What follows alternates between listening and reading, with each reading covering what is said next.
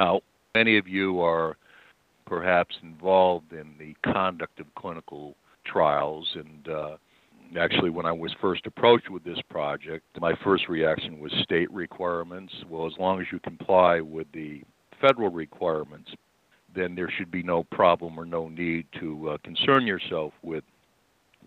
state regulations concerning clinical trials. As we researched the project, we started to discover that the basic foundation of clinical trials, development of experimental therapies, always comes down to the foundational aspect of consent, and consent, the informed consent of human subjects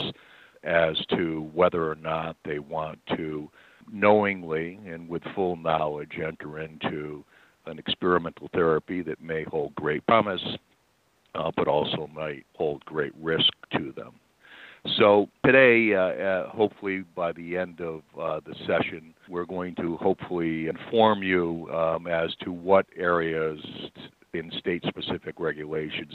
will affect your clinical trials. Importantly, from a legal perspective, understanding and complying with state statutes will allow you to understand the risk and liability of complying with such state-specific knowledge to the clinical trials. Being said, that having a properly consented human subject is always going to be paramount to the success of your study and also any subsequent liability that may arise when a clinical trial, for whatever reason, goes wrong. In the study guide, what we did is we assembled the contact list for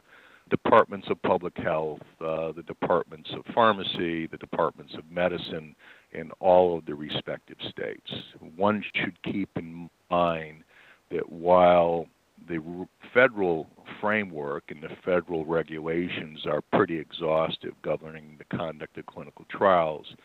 the healthcare professionals that are undertaking those clinical trials are always licensed by the State Board of Pharmacy, the State Board of Nursing, the State Board of Medicine, and in many states, a lot of those departments have merged into centralized departments of public health in recent years. The interesting thing about the state regulation of clinical trials is that oftentimes there are strategic advantages for conducting studies in certain states, and often states trying to increase awareness or participation or efforts to a certain disease state will often offer incentives within their regulatory framework.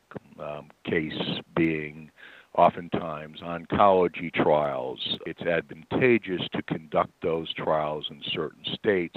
because of incentives within the state regulatory framework that allow advantages over other states. Additionally, novel therapies like stem cell therapies, certain states such as California have offered certain incentives. Certainly California in areas of HIV therapies has certain incentives and have created a framework that perhaps allows the clinical trial practitioner to navigate studies in those states perhaps a little bit easier than other states. Importantly, we all understand that 21 CFR Part 50 governs the content of informed consents, and consenting of human subject, I'm going to say this 100 times today, is the foundation of any clinical trial. And pretty much, if you are in compliance with 21 CFR Part 50, you're certainly going to comply with the consenting requirements in most states. However, there are certain states that have additional requirements